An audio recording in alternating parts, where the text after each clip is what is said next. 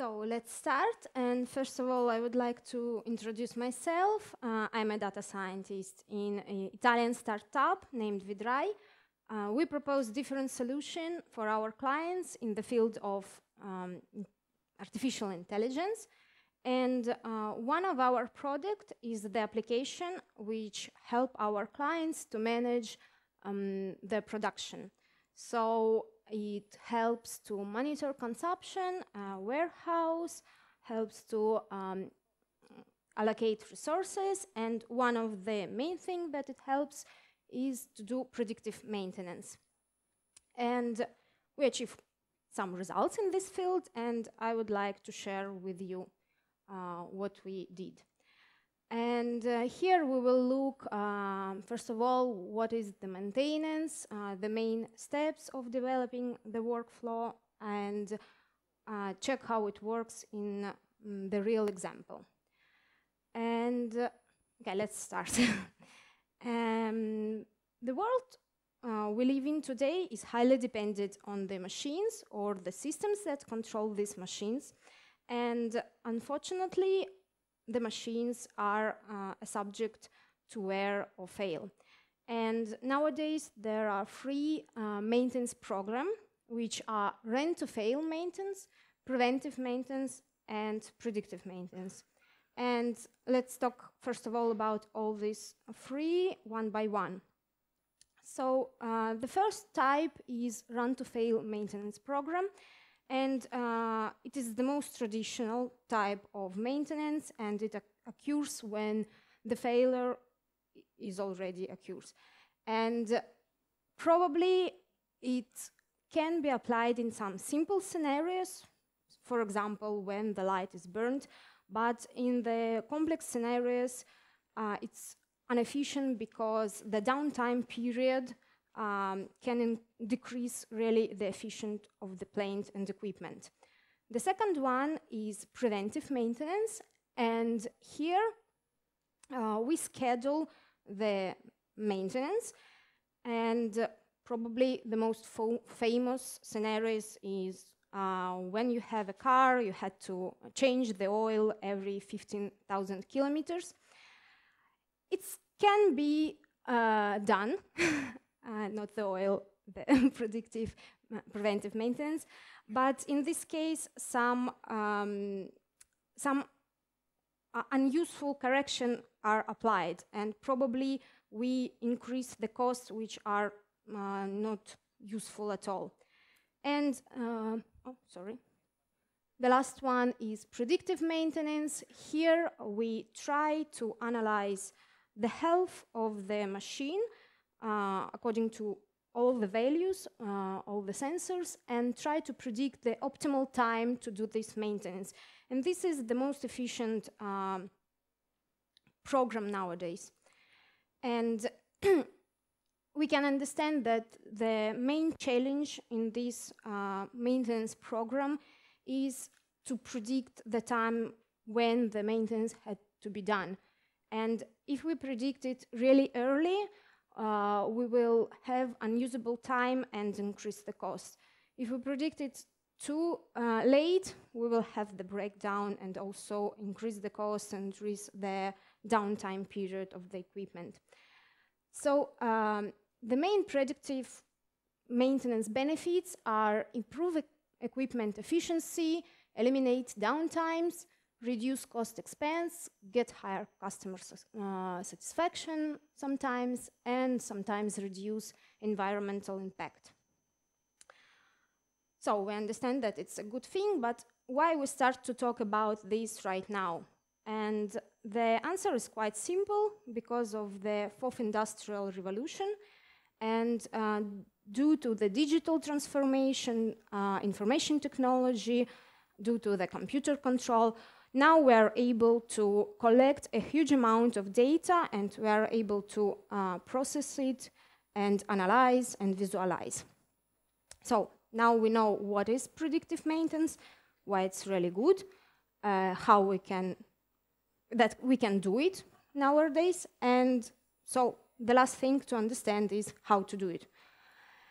And before checking the real model, machine learning model, and artificial intelligence, I think that the most important part is try to understand what we need and translate it in the machine learning language.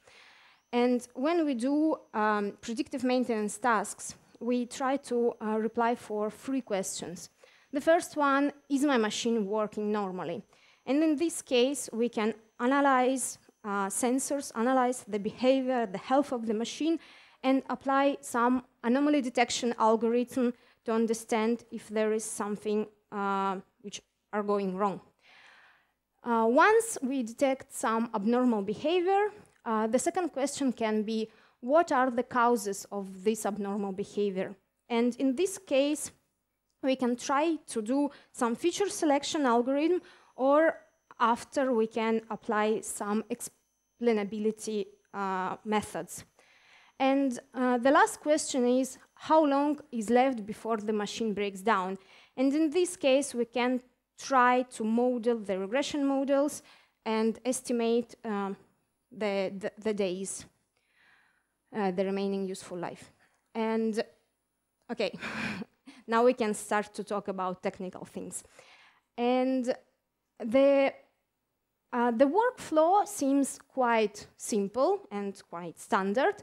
First, we had to gather the data, processes, make feature selection or feature engineering, then train the model and deploy it. However, in this workflow, it's quite difficult, the first 3 parts. And now we will see why and what we should do. So, as I mentioned, the first part is data gathering and data preprocessing. And in our experience, we saw some challenges, and I will talk about this. The first one is sensor selection. All the machines are a lot of sensors, and they are positional, operational temperature, and a lot. And we need really some technical engineer to understand which are useful for our model and which are not so useful. The second step is sensor data collection, and this is a great pain. Practically, first we had to understand the aggregation. It can be 1 second, 5 seconds, 1 day, 1 month, and this depends highly on the model that we want to achieve at the end. We had to understand how to work with missing data and downtimes period. And there is a huge amount of missing data, mostly because downtime period of the faulty machines, or simply because of weekend, because the plant usually doesn't work during the weekends. And the last, and probably the most important part, is labeling. And here we had to collect breakdowns. And probably the more important, it's not only collect practical events of the breakdown, but it's also important to assign if it was, again, as good as before, or as bad as before. That means that if the broken piece was replaced and now it's really good, or it's just repaired and can be broke again. So the second main important part is feature engineering and feature selection. Here, usually we can apply 3 approaches. The first one is time-based feature engineering, where we can collect mean, max, standard deviation, and others. The second one is feature engineering frequency-based approach, and here we can see absolute frequency, cumulative frequency, and others. And the third one is time and frequency-based feature engineering, where we can see the time frequency distribution, spectral entropy, and others. Okay, this is everything good, but practically what I've just said now. We try to collect all the sensors that we have, select with engineers, And after, with the help of feature selection and feature engineering, we try to divide the sensors in normal behavior and abnormal behavior. And usually, the sensors which are static are healthy state, and the features which are seem strange for us, and this is the cause of faults. When we collect data, do feature selection, the last and most important part is to select the model. Here we can do it in two ways. The first one, we can try to predict our sensors and apply the anomaly detection on the prediction.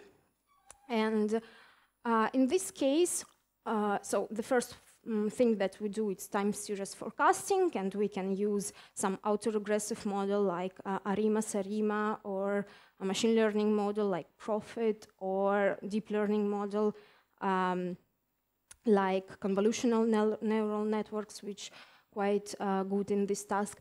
And then we apply anomaly detection, and in this case, it's a good advantage of this method because we can do it by classification, and in this case we had to have labels, or we can do it in unsupervised mode, and in this case we do not need labels, and usually we don't have labels. So this is a good approach.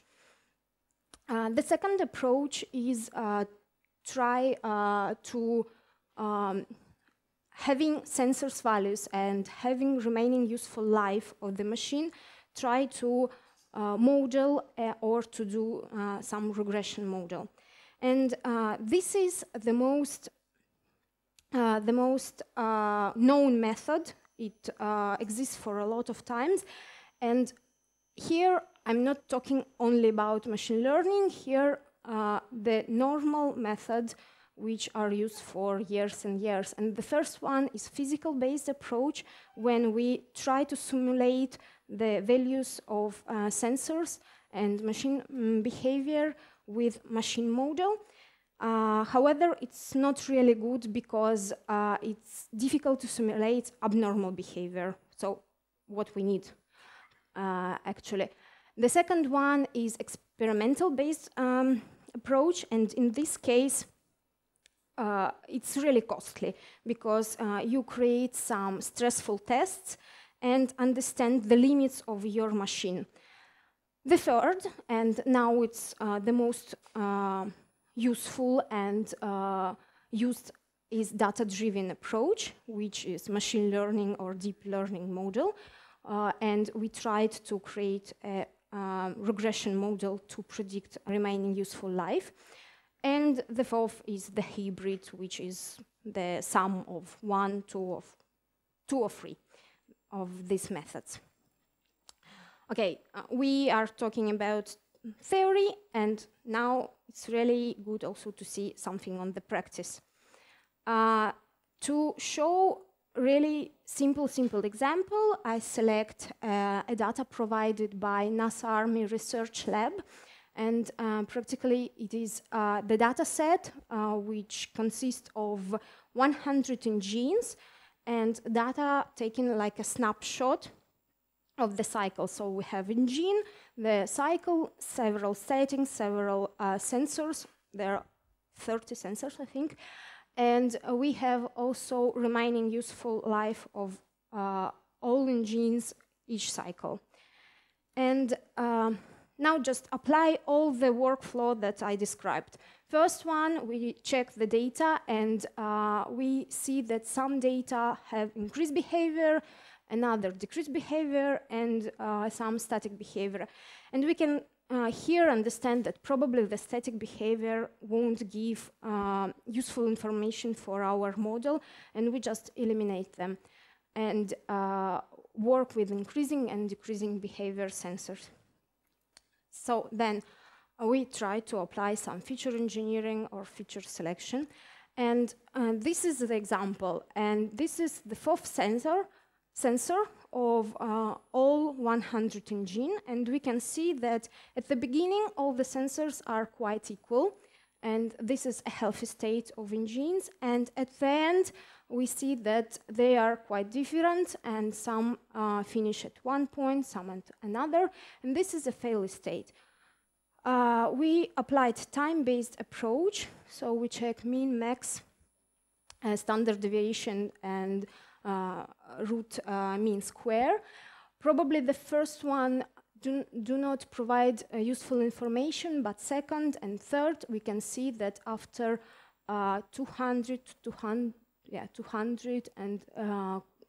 cycles, we can see already abnormal behavior of the sensors. Then we can estimate the general time, how many cycles do usually the engine, and we can see that after 140 cycles there is already some falls and it starts to decrease. And then for the time and frequency domain, we check the distribution of values of sensors by days, by weeks, and we can see that normally it increases during the life of the engine. And okay, we apply different methods in other use case, but here just to give you an idea how it works. And then I would like to show you really simple model. It can be used like a baseline model, and it's a right regression, and it is useful when you have several examples and a lot of features. And here, after the feature selection, feature engineering, there is only 4 code model. We do grid search parameters and do the fit of model and predict. And it's not about how complex the model or how it's good. It's about that if we see the first picture, we can see that the feature engineering, so the green line, start to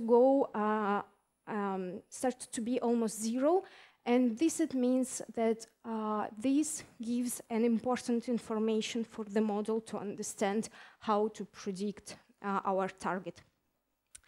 And to be true, that's all. We talk with what is maintenance, which is the main part of workflow. I give you a small overview of the algorithm which can be used and an example.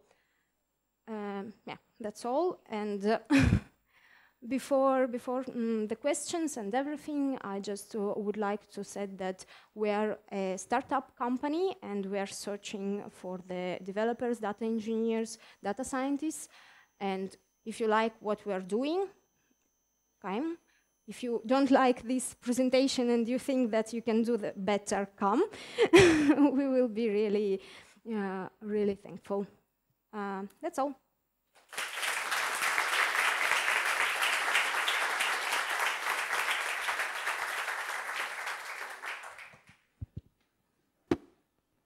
Thank you very much. Thank you very much. Now is question time. Let me take. Okay. Ooh. Okay. So the first one is regarding time series forecasting. By using autoregressive models, you treat the time series of each sensor separately. Well, sorry. You treat each time series. Well, sorry. Again. It's difficult to speak and read. So. By using autoregressive models, you treat the time series of each sensor separately. Okay. It is possible to combine the knowledge from multiple series. This is the question. Yeah. Okay. Yes, with some models. I explain why we do it, how we do it, is because, as I said, there is an small advance of this method is that after you can apply an unsupervised anomaly detection, and we saw that a lot of clients do not have the data, labeled data, that there was some fault or breakdown. So here it's like an iterative work. We try to individuate with clients their main sensors. We try to predict their behavior, try to apply the anomaly detection algorithm. If I'm right, the VAR model try to time series. Multi-dimensional time series. Yes, but probably I'm wrong. I don't know. But you're not using that in this case? Okay. Now, no. Okay. Can you elaborate on some of the challenges you usually encounter at the data collection step or steps? Okay. Yeah. And so I had to yeah, it's quite broad. Okay. So practically the first one. So there is a lot of. Yeah. Exactly. The huge amount of data, and you had to understand that usually values are 1 second or 5 seconds. So it's 60 values in a minute, and I don't know, hundreds and hundreds values just in one day. And it is really difficult to elaborate all of them, and we had to understand which maximum aggregation we can allow to provide a good results for our clients. The second one, there is a lot of missing data, as I mentioned, because of breakdown periods, because someone spent the machine and we don't know if it was spent or it was fault. Sometimes, okay, also how to treat the machine which are not working because there is no need, and we have missing data. Another problem was with one of our clients that he has data of faults, but he didn't know how they treat the machine after fault. So sometimes you had just to wait a little bit and the machine start to work normally. Sometimes you had repair. Sometimes you had just substitute the piece of machine, and you don't know this information, and probably you won't know it. And this is difficult. So what else? Talking about technical stuff, I'm not working with it, but I know that there is different protocols to talk between machines and try to understand which sensors, what knows, and the values. And this is difficult to collect real data, in the sense that you had to attach to the machines and collect in some way this data. And sometimes it's decryption, sometimes it's MQTT protocols that you had to write. I'm not working with this part because it's more engineering, but I know the difficulty. And another big challenge for us is to explain the results for our client. And in this case, why we do not use really difficult models, because after you had to say this works in this case, we think that will be some downtime, but we don't know why. So we use usually some decision tree algorithm, because here you can in some way explain to the client why we think that will be a downtime. Okay. Next question is, have you tried libraries for feature extraction from time series like TS Fresh? No. Okay. Thank you. Brainstorming session now. So, labeled data could be limited, as you said. Did you generate any synthetic time series data like oversampling based on the data you already have? Sure. Or Yes, bootstrapping, I would call it. Yeah. yes, we can do oversampling. Sorry, I didn't mention this. Another, so as I said, the real problem that we do not actually have level data. And for example, now what we're doing is trying, like we have an app, and we notify the client that we think that there is some anomaly, and then the client can just check, see yes or no. And in this case, we start to collect data, label data, and the next step will be oversampling in case we have not enough labeled positive data, positive in sense of shutdown, faulty. Do you deploy your models in production, or do you mainly perform historical analysis? Yes, it's better ask another my colleague about it. We use AWS like cloud provider. We use MLOps for MLflow for production. We use Git technologies for SISD. Okay. Which metrics do you use to evaluate anomaly detections models? Okay, so usually F1 because there F1. is no so much anomalies in case we have. Now, as I said, we send the notification, and the client can reply if it's real anomaly or not, and by this we can also calculate the accuracy. But practically they are recall, accuracy, F1. Okay. So many questions. We have last 2 minutes. Okay. I feel myself like in the exam. Yeah.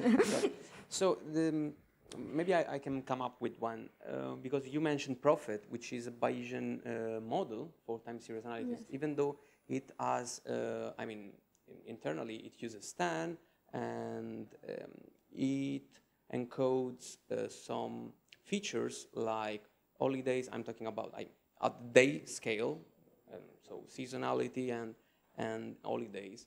So, I mean, do you use any other Bayesian models? Why am I asking that? Because the cool things of Bayesian models that they give distribution, probably the distribution as an output, and maybe is like a better fit for your use case.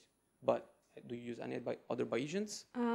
No, and actually we do not use Prophet because it's not really suitable for this small aggregation. It's quite 1 second, 5 seconds. We are working with 1 second, 5 seconds aggregation.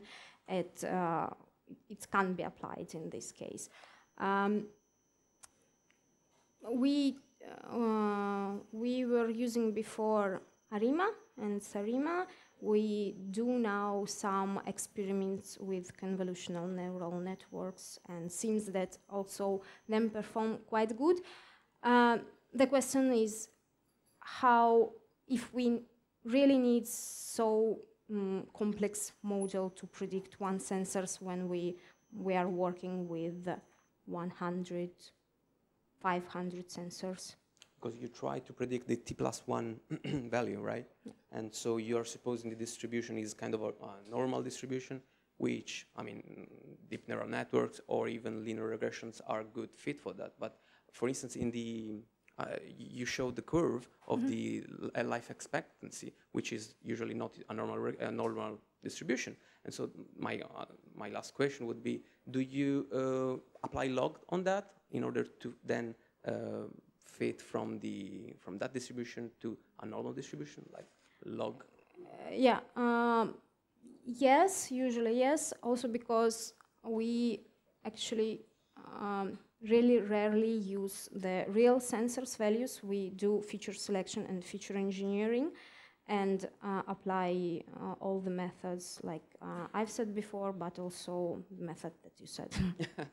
Okay, guys, thank you very much.